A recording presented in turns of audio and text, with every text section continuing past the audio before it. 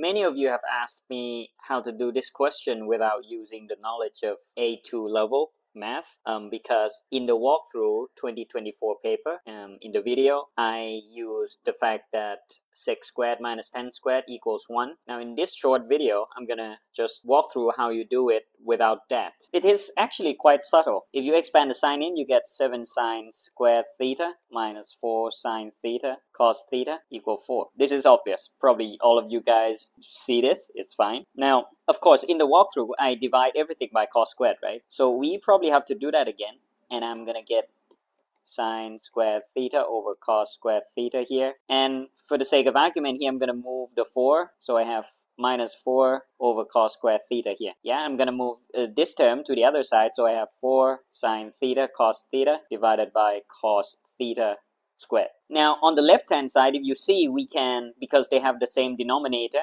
so it's 7 sine squared theta minus 4 divided by the same denominator there. And this will just become what? Tan, right? So 4 tan theta there on the right side. Now, from this step, it's going to be very subtle. It's not that obvious.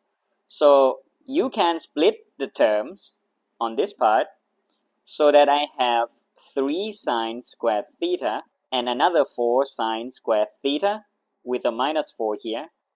Of course, we still have the same denominator here, but I split into 2 partial fractions there, right? Like this. You can see that, well, this will just become 3 tan squared theta, which is, you know, this guy right here, yeah? So we get that term already. But then this one, what's up with this one? Well, because we know that sine squared minus 1 is in here.